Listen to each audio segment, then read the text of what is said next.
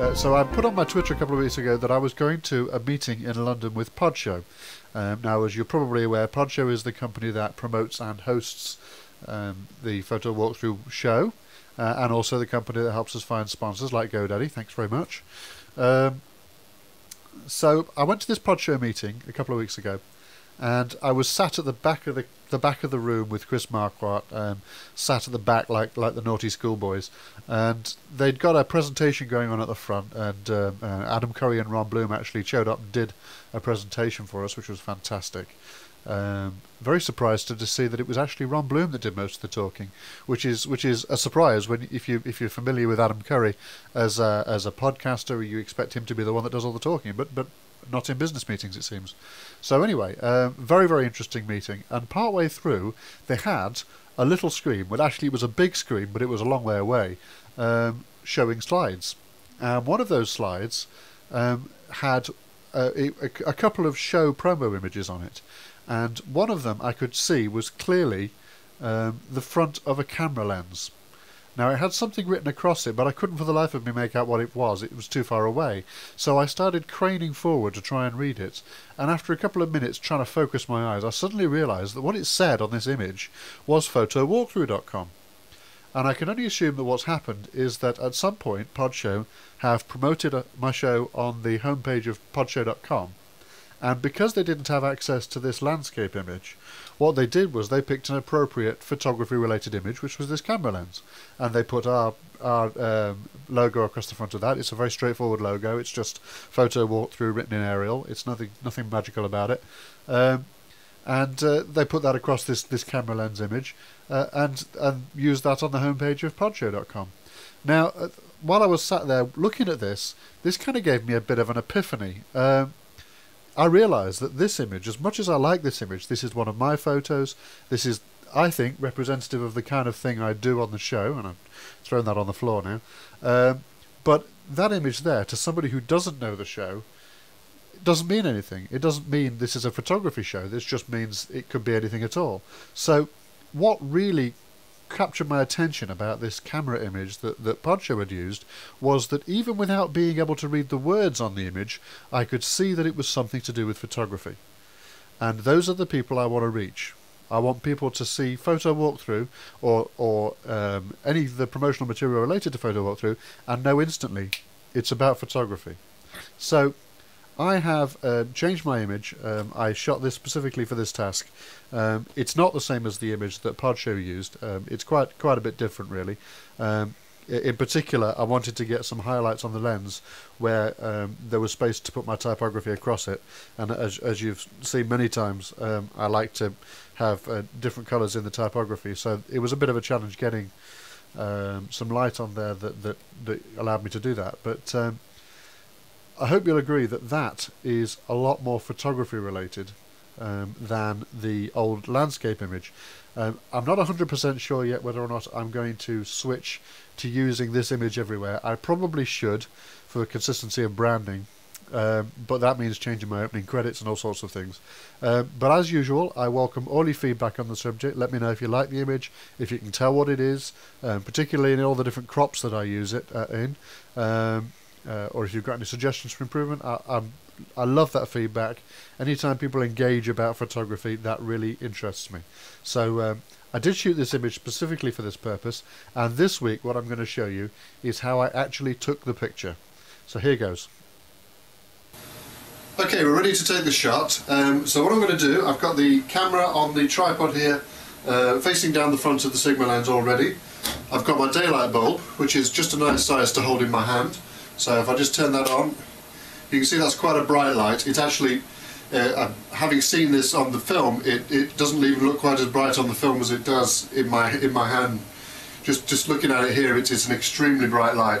So what I'm trying to do here, I'm going to hold the daylight bulb quite close to my lens, so that what I'm getting is the reflection of that white light off the lens elements inside the Sigma lens.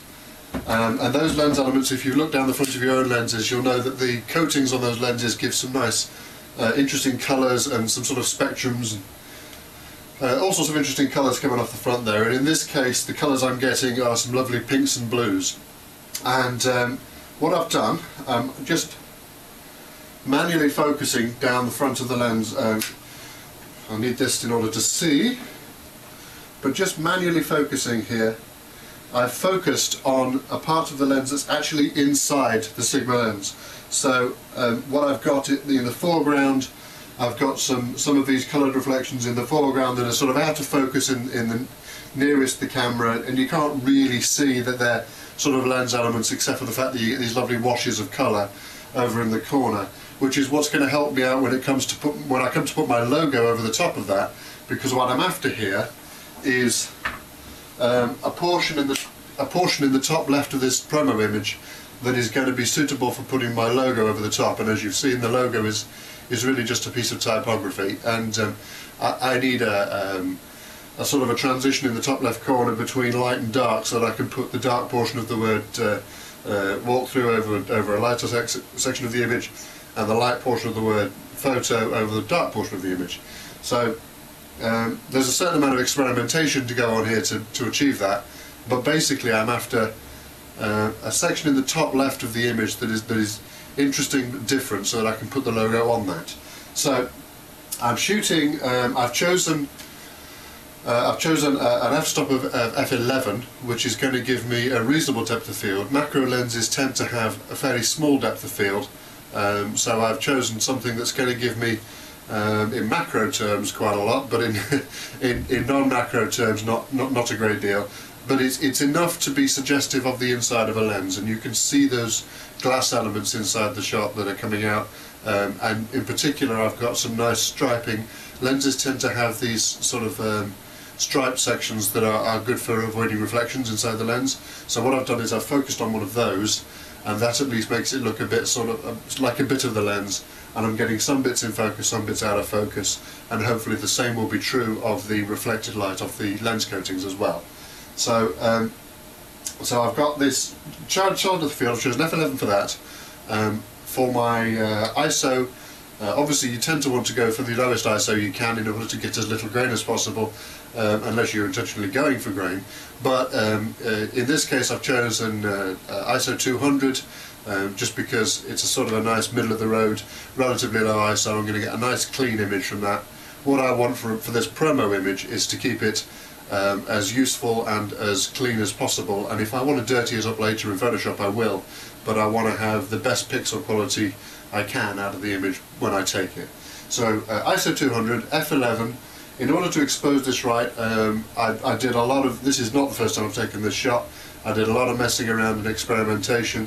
It was an extremely difficult shot to meter because I've got reflected lights in the corner, and this thing that I'm going to be holding with my hand, the light moves around, so I basically took a series of test shots and tweaked the shutter speeds up and down, and tweaked the apertures up and down, just to try and get those elements of the exposure right. I'm not going to go through the long tedious process of getting this particular exposure right with you. I just wanted you to see how I would take the shot, and to see that this doesn't have to be you know, a state-of-the-art photo studio. So it's just a desk with a lens on it and a light in my hand. So I'm shooting, I think, a sixth of a second, and I'll just take a couple of shots, and then we can get them into Lightroom, and you can see the next step of the process. So here we go. So I'm just holding. I've got to get my composition right. I am zoomed in quite a long way here. I'm not attempting to get the full circle of the front of the lens. I've zoomed in again to, as usual, I tend to abstract and simplify as much as possible, and in this case I'm abstracting to bits of inside the lens. So I've got just sort of 3/4 of the circle of the part of the lens that I'm focused on inside, and I'm holding the light here as close to the lens as I can, and that's giving me, you'll see on the final shot, sort of diagonals of light in the top left and diagonals of light in the bottom right. And what I'm going to do, I'm just going to try a quick test shot. Okay, now that was quite a long exposure, so allow me to just turn that off. I'll pause you. Okay, and I'm back, and the piece of important macro photography gear that I forgot was the remote shutter release, which is just plugged in here on the side of the camera, and this obviously is just going to allow me to press the shutter button without shaking the camera. This is a good solid tripod, but it doesn't matter how solid your tripod is, when you're pushing down the shutter button on the actual camera, this thing is going to move just a little bit when you do that. So remote shutter release, very useful. If you haven't got a remote shutter release, use the timer on your camera. It's slightly annoying with these higher end Canon cameras because the only timer time you can choose is 10 seconds, and 10 seconds is way longer than you need. So you set your timer and you press the button, yeah, wait for it. Oh, eventually it takes the photo. This thing, of course, you just press the button, click, and it goes. So let's get this in the right place. Okay, I've got my light there. I'm going to get this in roughly the right sort of place. I've moved my composition. I've moved my focus. Let's refocus. There we go, just focusing by eye. Right, I'm getting the light in the right place. And I'm going to do two different versions of this shot. So first one there, and I'll just take it again just to give myself some options. Okay, that's 3 of that.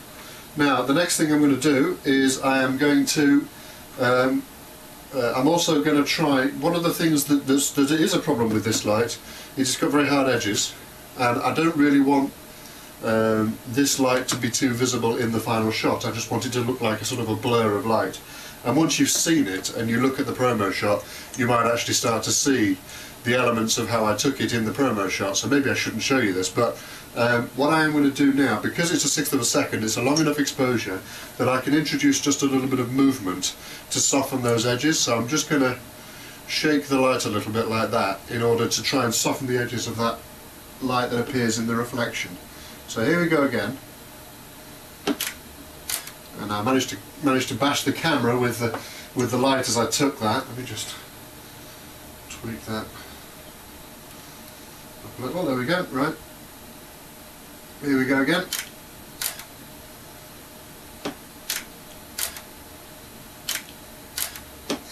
Okay.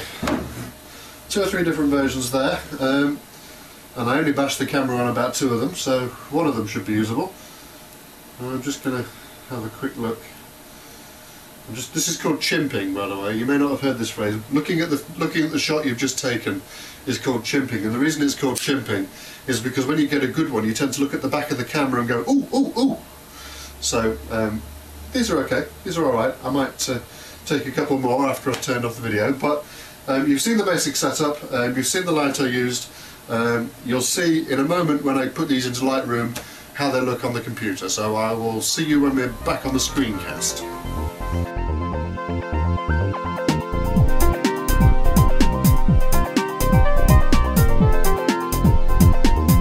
Photo Walkthrough is a free online video show about photography and digital photo editing using Photoshop and Lightroom.